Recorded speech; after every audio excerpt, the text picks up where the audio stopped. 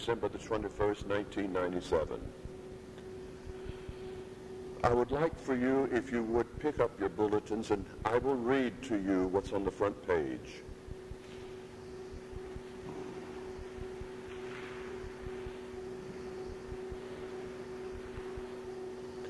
If we wish to see God day after day, our faith must be of a better quality than we ordinarily give proof of. Our constant prayer should be for an increase of faith. If we wish to see God, we must believe in God incarnate. To believe in God incarnate, it is not enough to believe that in a human vesture, the Godhead is somehow mixed together with man. It is to believe that his human vesture, in all its particulars, belongs to and is the proper clothing of the divine. It is to believe that if God the Son is to be discovered on earth by men, he is to be found clothed in all the elements of his humanity and in all the circumstances of his humanity and in all the conditions of his humanity. It is to believe that the life of Jesus Christ on earth amongst men is the divine way of living on earth. In the name of the Father, and the Son, and the Holy Ghost, amen. It goes without saying that we are approaching the day called Christmas, and that we need, above all things, to enter into that occasion with the right sentiments, with the right spirit. If we look at Blessed Joseph, we see in Blessed Joseph the purity of the divinity. If we look at the Blessed Virgin Mary, we see the immaculate beauty of the divinity. And if we look at Christ himself, we see the divinity in human form, in human vesture. These were the ones that the evening before, with an urgency that had to be considered extreme, were seeking a place in a foreign land, in a distant land, for her to bring forth her child. The moment was imminent. And Blessed Joseph had to be under serious pressure. If there was concern, there was pressure. And so he was forced to go from place to place to place, looking for a place for her to be relieved of her burden. And every place he went, the door was closed. Did he lose his composure? No. Did he fuss and fret? No. Did he complain? No. And in plain language, did he pitch a fit? No. And he put one foot in front of the other until Almighty God brought him to the place that was in Almighty God's mind from the beginning. Because in the estimation of Almighty God, there is no difference between the palace and the stable. There's no difference. And so he brought him to the only logical place fit for a king, the King of the universe. If we look and keep on looking at St. Joseph and the Blessed Mother, we find peace. We find serenity. We find meekness. We find humility. We find piety. We find truth, among others. Now we wish to have these beautiful qualities, and we seek, at least the thought occurs to us, that we seek the services of someone to put us in peace, to put us in the path, or on the path of joy. Someone who can put us in the field of meekness. Someone who can make us humble. Someone who can show us piety. Someone who can demonstrate truth.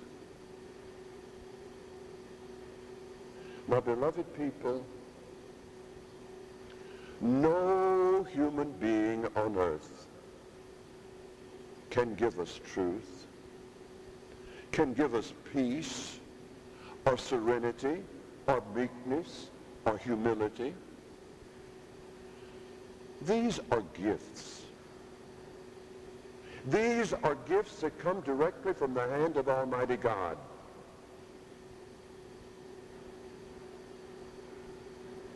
And these gifts are not given to us at random, simply because we have asked for them.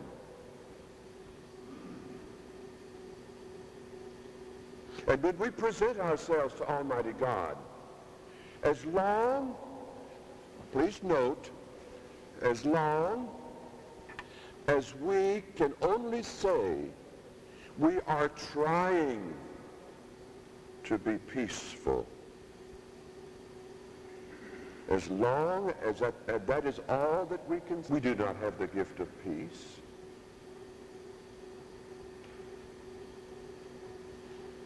As long as we can only say we are trying to be serene, we do not have the gift of serenity. As long as we are saying that we are trying to keep anger down,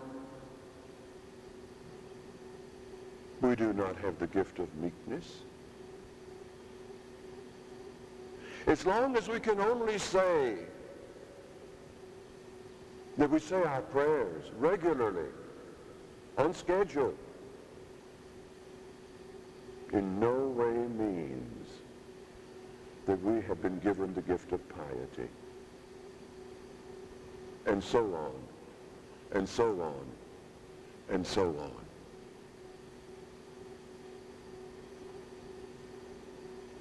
We will be given these gifts only after we have succeeded in stripping away the things that prevent these gifts from being given to us.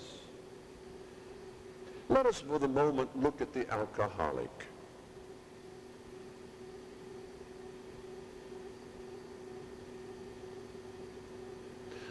The alcoholic is a man or woman, unfortunately. The alcoholic is one who drinks, who is addicted to alcohol. It has been brought to his attention that this is a problem, and a very serious one at that.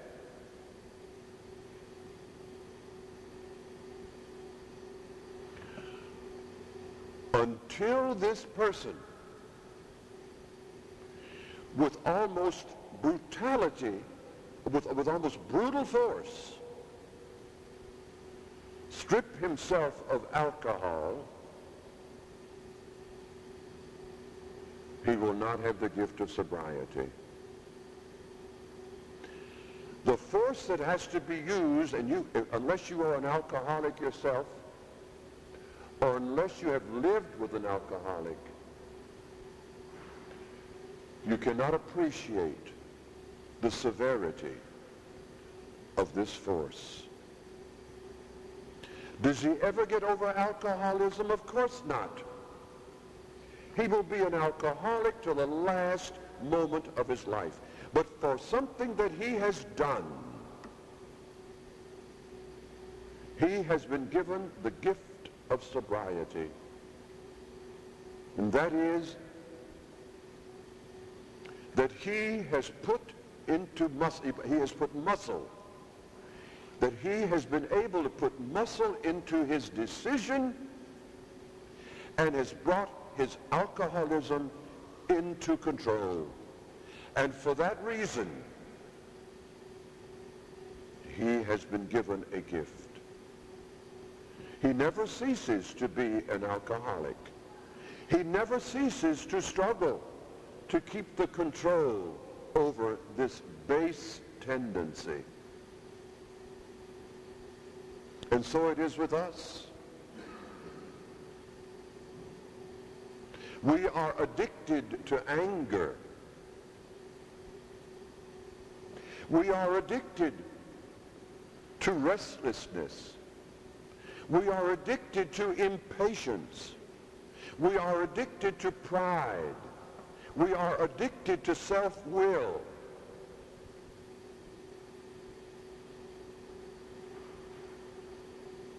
As long as we are proud,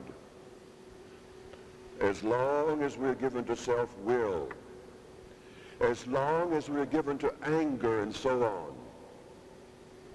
we cannot expect these gifts. These are the gifts that come only to those who have learned to bring them into control. Does that mean that a man ceases to have the tendency to anger? He will be prone to anger till the day he dies. And he has to strip himself with the same kind of brutal force that the alcoholic has to use. That's inevitable. It isn't a matter of saying, tomorrow I'm going to be sober, so I'll go and push a switch, and automatically I'm sober. Or I want to be at peace, so I'll go in the closet, and I'll take out my sweater that says peace upon it. And I put that sweater on, so I'm at peace. Or that I'm going to take out my prayer book a little bit more, and so therefore I will be pious. I will just be pious. Doesn't work that way, my beloved people. The struggle is intense, and the struggle is severe, and it has to be conscientious. If we wish to be given these gifts, we have to strip ourselves of these other tendencies of ours. And there is no hired help that can help us across this. The alcoholic has the sponsor. We know that. The sponsor does not pick him up and put him on the level of sobriety. Not at all. The best that the sponsor can do is to be there when he is about to jump. That's all. That's all the sponsor can do. And to carry him across that gulf just this one more time until he has put into practice the control that will keep him sober. And thus it is with us. If we want to have the spirit of peace, the spirit of serenity and meekness and humility and piety and truthfulness and patience and all the gifts that can only come from the hand of God, not from any other human being, we have to attend to this business of our tendencies. And it will hurt. Of course it will hurt. So we have to make a choice, one or the other.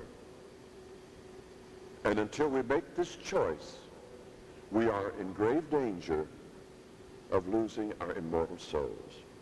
And as we raise children,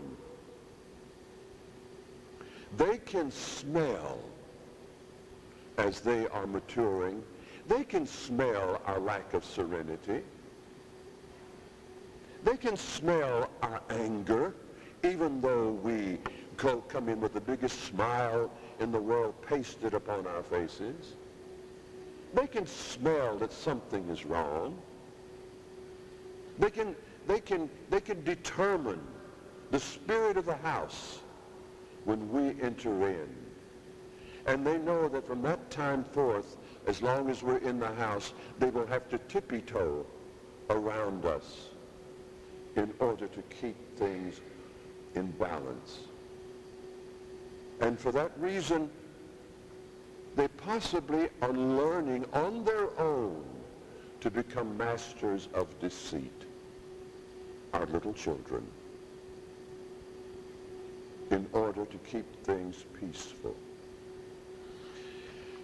My beloved people, I have been standing in this type of location now for 18 years.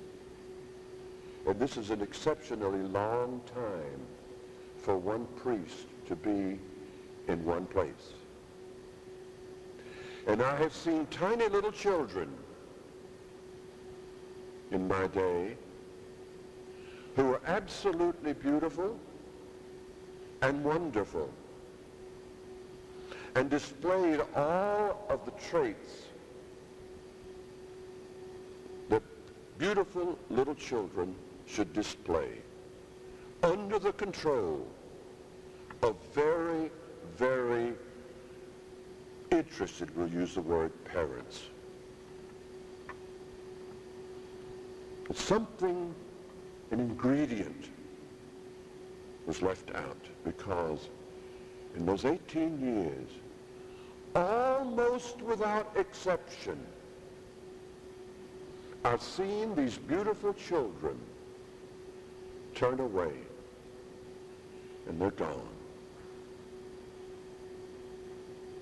Let us not be so foolish as to say that it will not happen to mine, because these are the words that are used all the time.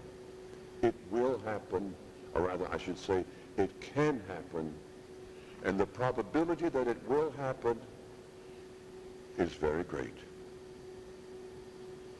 The feast of Christmas is on the way.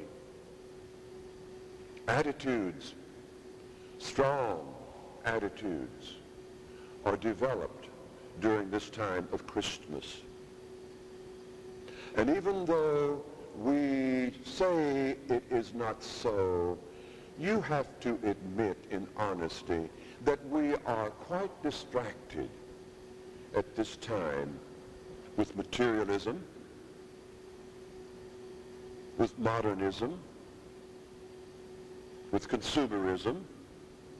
We know this. We're all involved in this. And some of us sometimes get on guilt trips because we realize this. And we want to keep Christmas almost in its pristine beauty. We want to keep Christmas a day of prayer, which is fine. I do not condemn that. But the spirit of pride, materialism, all those distractions are still in evidence, and our tiny little children are looking and listening and observing and forming opinions and growing up to big children and growing up to bigger children and growing up to still bigger children. But we tamper with Christmas, and we do not really know how to bring our distracted, materialistic, consumeristic impressions to become in harmony with the simplicity and the beauty of Christmas. We do not know how to bring them together, not in a spirit of compromise. So what do? Instead of bringing them together, we move Christmas about. Some of us move Christmas, and this attitude, I dare say, some of us have learned from leaders coming from foreign shores who have funneled this kind of impression to us from time to time. We've moved Christmas. Some of us observe Christmas on the Feast of the Epiphany. Some of us observe Christmas on New Year's Day. Some of us observe Christmas on the Feast of St. Nicholas. What's wrong with Christmas Day itself? Our children are looking and learning and seeing and watching and growing bigger and bigger and bigger. And when they come into their own, not having been taught how the two forces can be brought together, one in service of the other, they've never learned this because we did not teach it to them. We isolated Christmas. We isolated Christ. We isolated our children. We put ourselves in cocoons.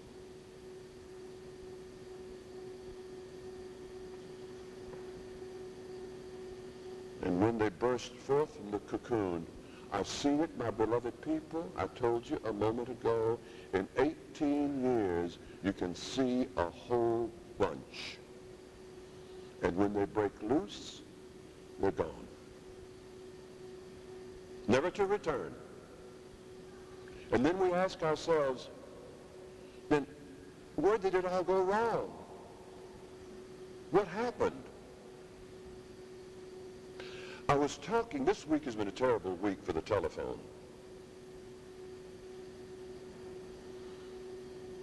And it comes at you from every direction.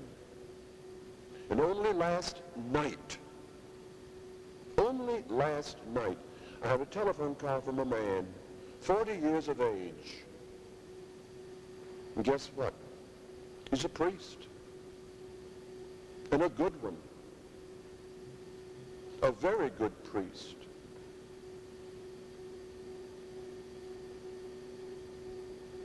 And he's having a lot of trouble. Just a bunch of trouble.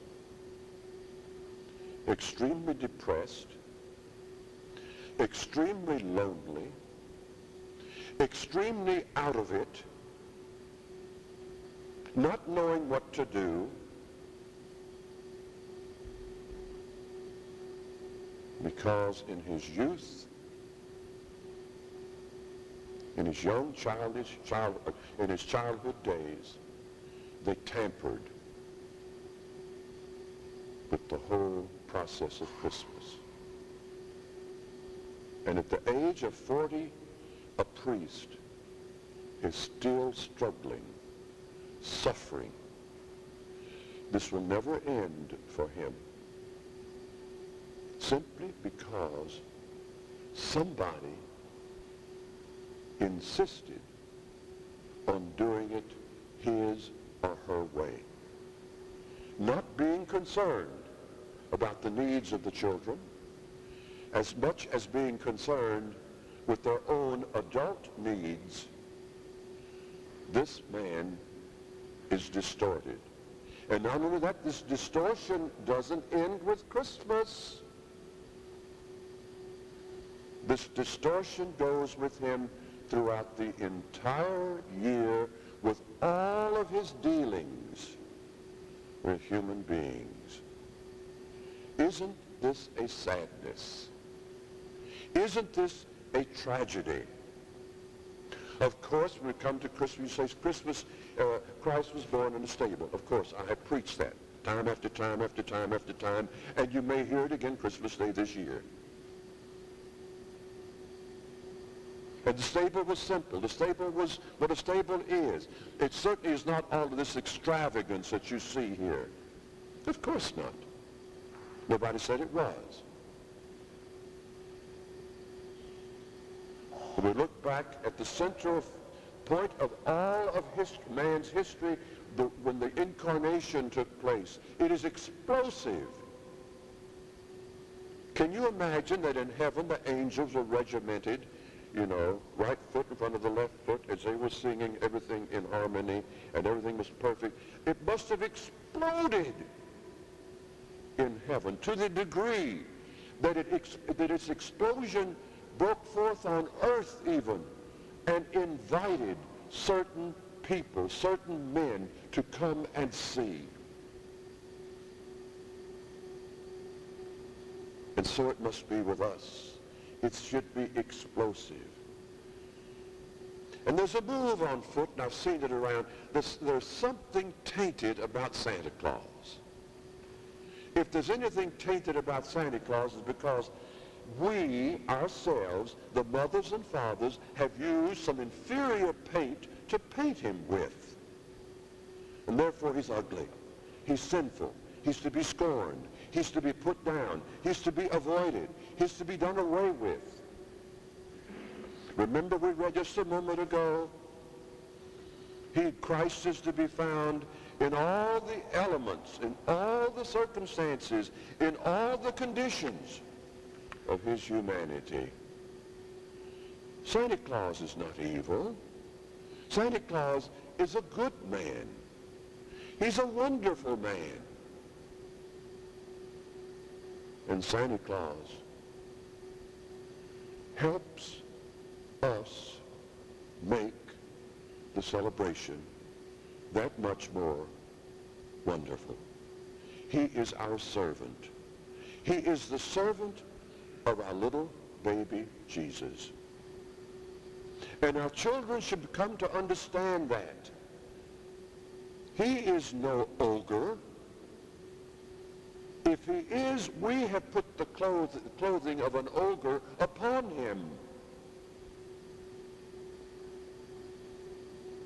Santa Claus is to be fostered because, listen, if we divest Christmas of its beauty, of its prayerfulness, of its goodness, our children, when they grow bigger and bigger and bigger, and they come into their own, my beloved people, they will be totally taken up with the consumeristic distractions that are theirs to have.